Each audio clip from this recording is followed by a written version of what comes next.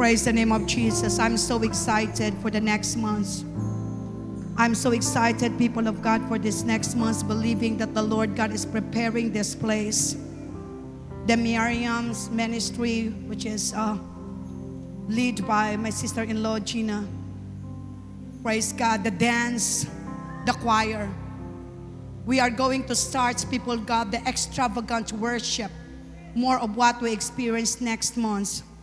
And for those who have this talent to dance, people of God, no matter kung ano imo edad, hallelujah, may edad ka man o kung wala ka edad, hallelujah, pwede ikaw makaparegistered. Amen. Amen. Let us fill this place, people of God, with a worshiper. Let us fill this place, people of God, hallelujah, with the true worshipers of the Lord.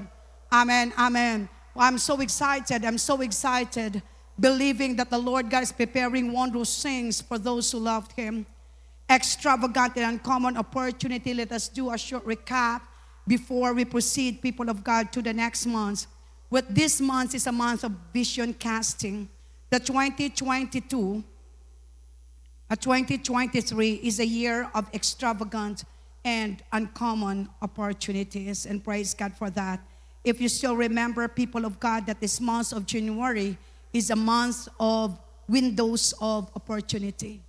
Many windows, people of God, can buksan dira sa Ginoo, but we have to discern the right window. All windows, people of God, are open.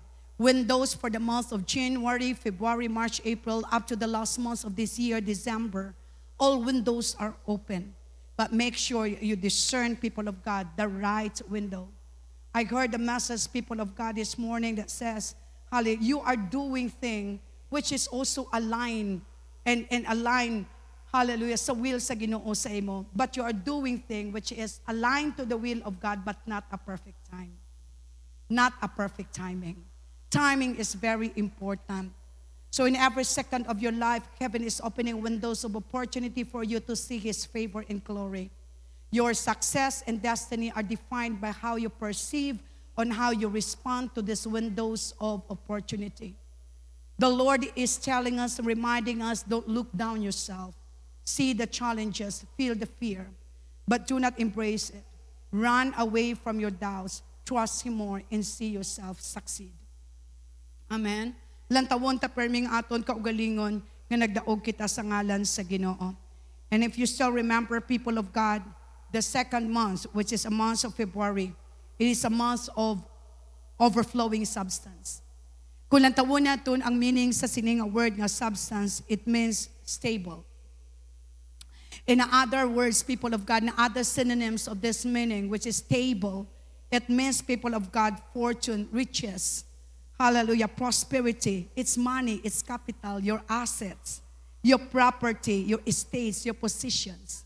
You see, people of the Lord, when the Lord God blesses you, tanan dira ngaging preparar sa Ginoo sa imo ihatag. It's overflowing. And no one, hallelujah, no one can fathom the faithfulness of God to those who loved Him. When He lavishes them with blessing, He will not stop even it is already overflowing. Biskan nagaawas na ang imo papakamaayo, hindi kagidya paguntatan sang Ginoo. Amen. Kay adtong matutom sa Ginoo, labaw pa nga matutom ang Ginoo sa iya. Amen. Praise God. Hallelujah. Rabagaya sikata. Maybe you wonder, people of God, why there is PL 2023. Because this word, people of God, spoken by the Lord to me when I was inside the chamber last second week of December. And I share this to you because I want you, people of God, to embrace also the message of the Lord given to me personally. Praise God. Hallelujah. So the Lord says, the prophecy for the month of February, it says, don't be afraid to face your tomorrow, for I am holding your hands. A glorious and glamorous future is waiting for you. See, to the one seated beside you, fantastic future is waiting for you. It is a fantastic future. New beginnings, new morning, new opportunity, new strategies and insights. New provisions, new wisdom and understanding, new oil, new encounter in my presence, and your glory are about to pour out on you, says God. I am now standing at the entrance of your heart, your life decision and your heart's desire. If you allow me to come in, then I will come and sit with you. And I will show you the master plan of heaven towards your calling and towards your life purpose, say yes the Lord. I say to you, if you hear my voice, don't harden your heart. Listen and be quick to obey. For those who are obedient and faithful will receive and enjoy favor and earthly rewards from the Father. But for those who are coward and unfaithful will suffer regrets. The timeline of heaven for you to represent my excellently here on earth is now. Be a part of the end times move of the Holy Spirit while the door is open for you, says God. It is the Lord who gave us, people of God, the anointing to excel. You are not an ordinary creation, Mama Jos. The Lord God has empowered you by His Spirit, with His Spirit. It is the Spirit of wisdom and the Spirit of understanding for you to see that you are enjoying, naga-enjoy ikaw sa overflowing substance sa Ginoo. Tutuod gidya ang pulong sang Diyos nagasiling, nga idi kapigado, manggaranon ka gidya. Ang demonyo lang na iya nagahambal nga pigado ikaw. Kay kung anong ginpatihan mo, kaginpanumdum mo, amo nang matabo sa imo. Kag amo nang rason kung nga gina-injikan kita permisang panulay, nga pigado, wala kwarta. Utod kung 5 ang unod sang bulsa mo, kwarta na gihapon. Amen. Kwarta ina gihapon. Kung may pulong ikaw sa Ginoo, manggaranon ka. Kay ang tao hindi mabugi sa tinapay, langgid nga ginakaon niya. Nagatambok ang lawas siya, naganiwang ang iyakalag, nagabalatianon siya. Pero ang tao nga nagasalig dira sa Ginoo, bulahan. Amen. Gani kung nagdako ikaw, kaginhambalan ikaw sang iban, nga medyo nagdako ikaw, praise the Lord, bulahan ikaw. Amen. Amo na kung magambal iban nga dubula-bula na ang lawas mo. Praise God, bulahan ikaw. Kay bulahan ang tawo nga nagasalig sa Ginoo. Nga ang nagbula-bula ang lawas, kay puno sang provision sang Dios. Kay ang tawo nga masinadyahon, puno mga kauturan, sang manami kag maayong lawas, gani bulahan. Pero ang tawo nga masinulubon, nagaasas. Amen? Hallelujah! Dalayawon gid ang Ginoo. Gani kinapanumdum kita mga kauturan sa Ginoo. Nga ang Diyos amo ang kusog kag kabakod sang aton nga kabugi. And be a part of this end times move. Don't only people of God as spectator. Amen. But be a part. Participate yourself, people of God, in this end time move of the Holy Spirit. See yourself, people of God, not only seated, hallelujah, in that chair, hallelujah, waiting for Jesus' reign 7 times. In Jesus' name, amen. Mapungko, mapauli, magpamati. But this time, people of God, involve yourself in the ministry. Because the Lord God says, I will not forget your faithfulness. Hindi kisang Diyos paglipatan ang tawo nga matutom dira sa iya. Amen. Hallelujah. Kay bulahan ang tawo nga nagasalig sa Ginoo. Isaiah chapter 30 verse 23, people of God, to support the months of overflowing substance. When the Lord says, then He will give you rain to the seed with which you sow the ground, and bread grain from the produce of the ground, and it will be rich and plentiful. And that day your livestock will gaze in large and gloomy pastures. Hallelujah. Roomy pastures. Praise the name of Jesus. Hallelujah. So let us, people of God, move on to the month of March. What is the preparation of the Lord for the coming March? If January, people of God, is the window of opportunity, if February, people of God, is the overflowing substance, then the Lord God will give you a proof to your faith. Amen. Because faith without evidence is fake. Ang pagtuo nga wala ebidensya, piki. Ang Kristiyano nga wala pagbago, piki man. Amen. Hallelujah. Rabagama sikata. Hallelujah. Ang tawo nga ginhimo lagi sang tawo, robot. Piki. Pero ang tawo nga ginhimo sa Ginoo, kag nagpangalagdan, kag nagtuo sa Ginoo, tuod-tuod. Amen. Proof of your faith. Faith is not an emotion. Hambaladar ang tupad mo, ang pagtuo, hindi na iya pa emosyon. Amen. Faith is not an emotion. It is a decision to act and to believe that everything that is written in the Word of God is true and has life. Ang tanan nga nasulat sa pulong sa Ginoo tuod na. Pero nga wala nagtuod sa aton kabuhi kay wala naton ginpatihan. John 14:14 it says that everything, people of God, we ask in the Lord and believe He will do it. Amen. He will do it. The Lord God is not a man who tell a lie. He is not a man who changes his mind. What is true to him. When he says amen, it is amen. When he says yes, it is yes. And the words, people of God, nga nasulat sa Biblia, ginputos ina sang kabuhi. Ginputos ina sang dugo ni Kristo Jesus. Ang panulay wala nahadlok sa imo nami nga English. Ang panulay wala nahadlok sa nami nimo nga pag-construct sa mga sentences. Ang panulay wala nahadlok kung ano ka-fluence ang imo nga paghambal. Ang panulay nahadlok kung gamiton mo na ang pulong sa Ginoo. Kay ang pulong sa Ginoo naputos sang dugo ni Kristo Jesus. Amen? Ang pulong sa Ginoo. That's why people of God will says, in the name of Jesus. Hallelujah. Ang panulay hindi magapamati in the name of Leanette. Anong gahom ko? In the name of Jesus. Hallelujah. Sa ngalan ni Kristo Jesus nga gintuuhan nimo. So in months of March, people of God, we have, hallelujah, we need to consider, people of God, this word. Because the Lord God will give us an evidence. The Lord God will give us a proof that we have faith in the Lord. Hebrews chapter 11 verse 7, it says, without faith, it is impossible to please God. Kung wala ikaw pagtuo, tam-an gid ka imposible nga mapalipay nimo ang Ginoo. Mapalipay mo lang ang Diyos kung may pagtuo ka. Kung may pagtuo ka, nagasalig ka. Kung may pagsalig ka, may pagpakamaayo ka.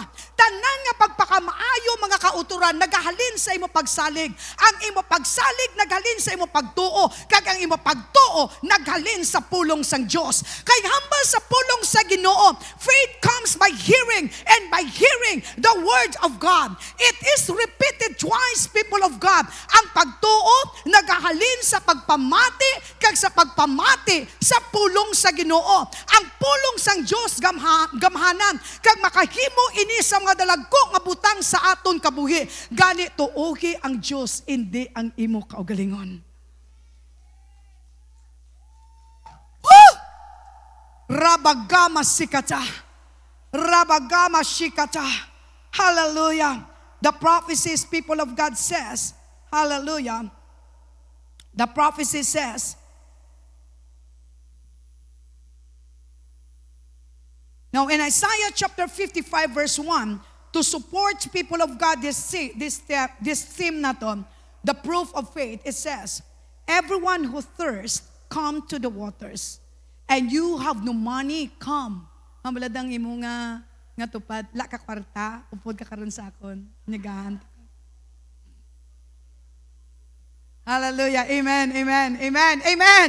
Amen. Amen. Woo! Amen. Amen. Hallelujah. Praise God. And you have no money, come. Buy grain and eat. Come. Buy wine and milk. Without money and without cost. Simply accept it as a gift from God, Almighty Jesus. Amen. Wala ka kwarta, hambal niya. Wala ka kwarta na uhaw ka. Hallelujah. Dali, bakal ikaw tubig nga wala sang bili. You know, people of God, kung ikaw naggadto dito kang nagbakal, kag somebody is paying sang imo nga ginbakal, gakuba-kuba dugan mo pay. Amen? Gakuba-kuba dugan mo pay. Hallelujah. And that is my experience. To God be all the glory. Last month, ada ko na sa dalo, maginbakal ako. And then sometimes nagabayad na ko sang akon nga ginbakal. The Lord God, ginbutangan niya sang grabe nga impresyon ng akon nga tagipusoon, nga bayaran ko ang ginbakal sang manex nga mabayad. Sa likod ko, bayaran ko sa Ginoo, bayari ang iya nga ginbakal. Hallelujah. So ginaisipin ka, samtang, wala ko kakilala sa tong ano, kaya ginakita ko nga ginatipo niya ang iyang nga kwarta, kag nakita ko man nga dumay bulto, pag gidang bakal. Hallelujah. Tapos ginalantaw ko, samtang nga gina-punch ang akon nga ginbakal, ginalantaw ko, abi mo ko pila ay hanbili na sa iya ginbakal man. Ginatotal ko na sa ako na una. Hallelujah. It's not easy, right? It's not easy. Hallelujah. And then tingala sila, samtang ginaputos ng akon, iya naman na ginapunch. Wala ko to nagalantaw sa ginaputos akon, ginalantaw ko ang iya ginapunch. Hallelujah. Praise God. And the impression, people of God, is so strong. The impression is so strong. So what I did, ginbayran ko ang iya nga ginbakal. Ginbayran ko, nasyak ang cashier. Nasyak isa ha? Nasyak siya ginbayran ko. And then, naglakat ko tayo. Tapos niya, God bless, God bless. Merry Christmas, God bless. But my heart, people of God, is full of joy. My heart is full of joy. Why? Because everything that is in you, it is not belongs to you. It's simply accept it. It's simply enjoy it because it is a gift from God. It is a gift from God. It is wonderful to know, people of God, that the Lord God whom we love and serve is a great and mighty God. Hallelujah. The Lord God is using each one of us to be an expression of His faithfulness and goodness. Last time, nagkato ako sa hospital. Nag-visit lagi ko sa hospital. And then, pagwa ko na sa hospital, pagwa ko sa Don Benito, ginabalan ako sa Ginoo, balik ka dito ka, ang tanan nga ara sa kahita mo, ihatag to sa iya. Sometimes the challenge is not easy. Amen? Kapag maganabalon kang tanan nga ara diraha. Hallelujah, ihatag mo, do isipon mo gid mo. Hallelujah, do mang-isip ka gid ya. Hallelujah. And then nagwa na kuya sa gate ya sang Don Benito, masakay na ko sa sikat, kaya hindi gid kuya. Kaya balaan ko kung pila tong unod. Hallelujah. But you know, people of God, if you keep on listening to the voice of the Lord, because the Lord God will use you so that this man, hallelujah, will say, thank you, Jesus. You know what I did? Dagun-dagun ko, balik ko dito sa Don Benito. Siling ko, ginatag ni Lord sa imo. Thank you, Lord. Hallelujah. Hallelujah. You know, God is so great. Amen. So the Lord God says that everyone who thirsts, come, because God is able to use even a simple nga tawo, biskan pang wala kwarta nga tawo, biskan pang ato nga mga tawo nga ara sa higad. The Lord God is able to use them to be a blessing to you. Church, don't be greedy. Hindi lang kita maging dalok. Kay ang tawo nga dalok, balang tanana kung si sinong ginahambal sa imo perme. Uwak, makawat. Ay, hindi kali no, dalok kali no. Hallelujah. Praise the Lord. So the Lord God is reminding us, people of God, to be generous. Hallelujah. The prophecy, it says, for this month of a proof of your faith, it says, I will put a wall between a faithful and the unfaithful, says God. For those who are faithful in small things, I will give them much, even the blessings that they did not ask. I will give even the blessings that they say they deserve to receive. I will give, says the Lord. These people will represent my generosity, says the Lord. But those who are greedy and unfaithful will suffer hunger and thirst, says God. Do you have no money? As I have said to my people during those days, come and buy milk and honey without a cost. Why do you always worry for the things that are temporal and easily broken? Why do you easily forget the things that I have done before in what I am faithfully doing now? Do you believe that my name is the great I am, covenant keeper and keeper of your soul? For those who rely on me, they will not suffer shame and insult from their enemies. For those who love me, I will connect their cords to my heart, says God, so they can be breathed the breath of new life, a new hope all the days of their lives, says God. Be merciful to those who need mercy. Be generous to those who are in need. For what you have done for them, you are doing it for me. And you will not lose your eternal reward, says the Lord of hosts. says the Lord of hosts. Wonderful Jesus. You know, people of God, when you will become hands of the Lord, many people will shock. Many people will say, God is great and He is worthy of our worship. Hallelujah. Before, people of God, I will proceed to the next April. I will share this story to you, and this is amazing, happened in Dumaguete. And to God be all the for the lives ng isa natin diri kautod. Nagkaon kami, ginlibre niya kami sa restaurant. Namit-namit na restaurant. And then, you know, we introduced ourselves that we came from Iloilo City. And I introduced myself, I'm a pastor. I'm a pastor.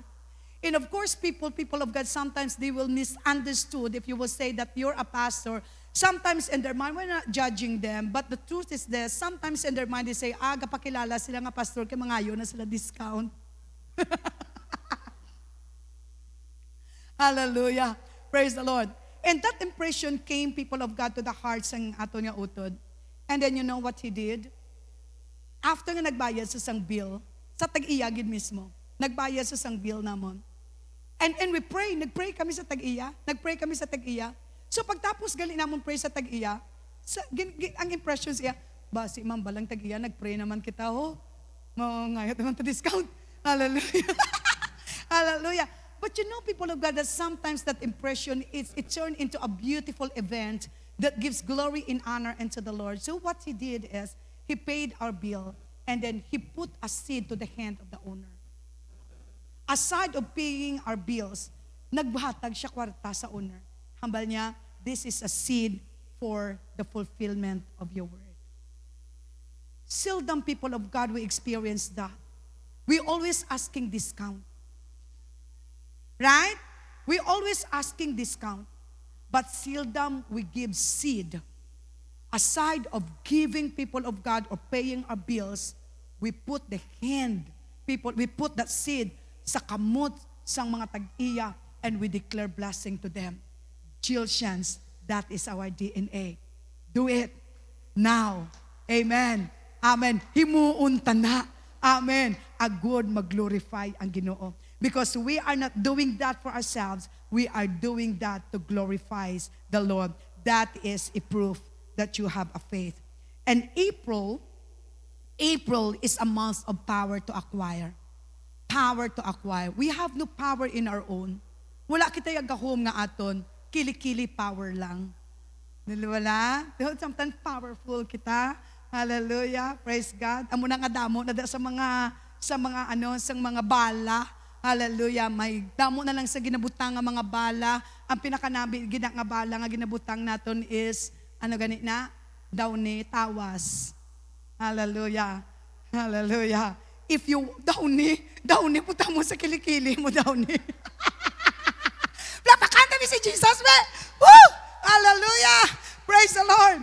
If you want to be great, make sure that your life is always connected to the source of power. His name is Jesus. For victory, listen to this, for victory does not come by accident. It is destined. Do you believe that? Ang imo kadalagan, wala na nag-abot nga aksidente. Nag-abot ina kagin destinar ina sa imo. Because you are destined for victory. Amen. So kung may maghambal sa imo, abi mo wala-wala kagid mo. Wala kagid dyan. Hindi ka mga kabalong magbasa, hindi ka mga kabalong magsulat. Wala kagid dyan. You know kung ano yung isabat mo? Excuse me, you are talking to a wrong person. Amen. Nagahambal ikaw sa sala nga tawo. Hindi na ako ang ginahambalan mo because I am a new creation, sanctified by the blood of Jesus Christ. Hallelujah. So the Lord God is reminding each one of us, people of God, that it is the Lord who brought you. Hallelujah. Ang Diyos amo nagdala sa imo, kag nagpasakay sa imo sa isakto nga salakyan, nga ang driver balaan nga espiritu, kag ara kagapungko sa front seat. Amen. Hallelujah. Praise the name of Jesus. So in 2 Chronicles chapter 32 verse 7 to 8 it says, be strong and courageous.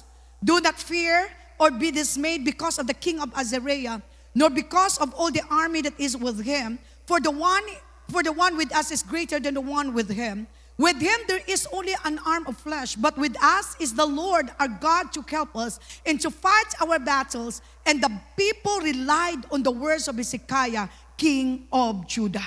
Amen. So the Lord God is reminding us of this prophecy when he says, people of God, I am your God. I am your God, always ready to forgive, gracious and merciful. I am slow to anger and abounding in steadfast love. Those who call on my name, I will not forsake, says God. I will rescue you from all calamities that are about to come to the world. My people, my beloved, I have given you power that you have not possessed. Power to pull down the strongholds. Power to heal. Power for miracles, signs and wonders. Power to believe. Power on how to produce wealth. And powerful words to declare and to decree, says the Lord. Hallelujah. Enter into my presence, for the door is always open for you to come in. Acquire everything that belongs to you, but don't be self-centered. Amen. Don't be self-centered. Don't be selfish. Share what you receive, for you have received it for free, and you have to give it for free, so that your joy will be complete, says God in Matthew 8:10. Amen. Month of May. The month of May is an opportunity for you to excel. Amen. The Lord God has given you this anointing to excel. So when people look down on you, don't be discouraged. Don't allow people's limited understanding to distort the very purpose of God in your existence. When negative situations arise, count it as an opportunity for you to see the beautiful picture attached to your circumstances. For every story that is happening in your life, either bad or good, the author and the best director of your life, who is Jesus, is making a fantastic story out of those unfavorable situations, which will turn into good. So don't be afraid to believe that no matter how strong the wind that is trying to hit you, still there is an opportunity for you to see yourself growing and excel. Amen.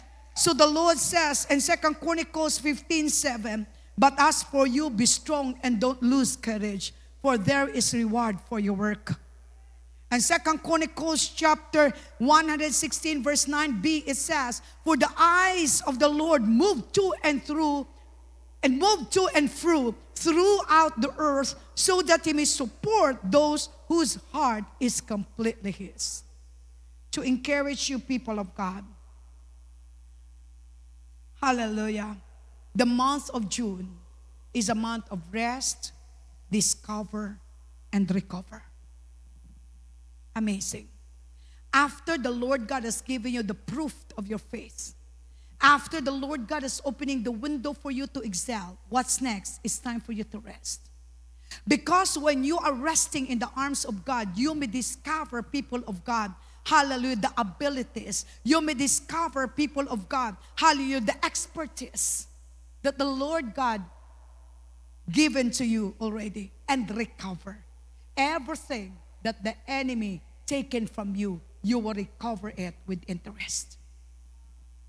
So the Lord God is reminding us before we will end, reset your mind with the Word of God and start to discover a new and beautiful version of you in Christ Jesus. Don't accept negative declaration sa imong kabuhi. You are created so beautiful. You are created precious. He died for you. He paid, people of God. Hallelujah. He paid the debt. Nga wala ya ganigin utang. Ikaw na. He rescued you. So you deserve to be blessed and you deserve to be honored. Can you please rise and lift up your hands to God?